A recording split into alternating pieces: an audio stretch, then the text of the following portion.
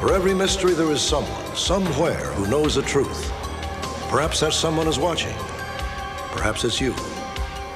Join me.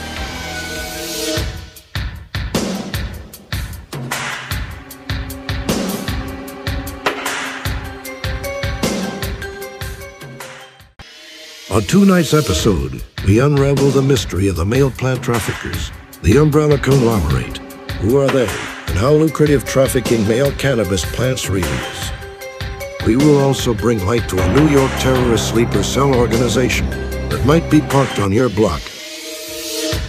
Police have released these professional sketches, hoping the public can shed light on them.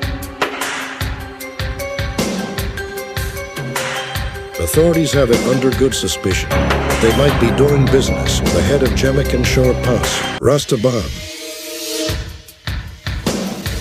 Brooklyn police are asking the public's help tonight in capturing and getting as much information. On this event shown here, was it simply a sinkhole, or was it a terrorist attack carried out by this individual seen here?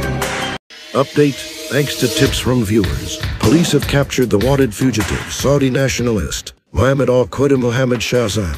He was wanted in 10 different Instagram feeds for swindling voluptuous senior citizens out of their OnlyFans pension. Lead Seca's posted bail and is now back in society.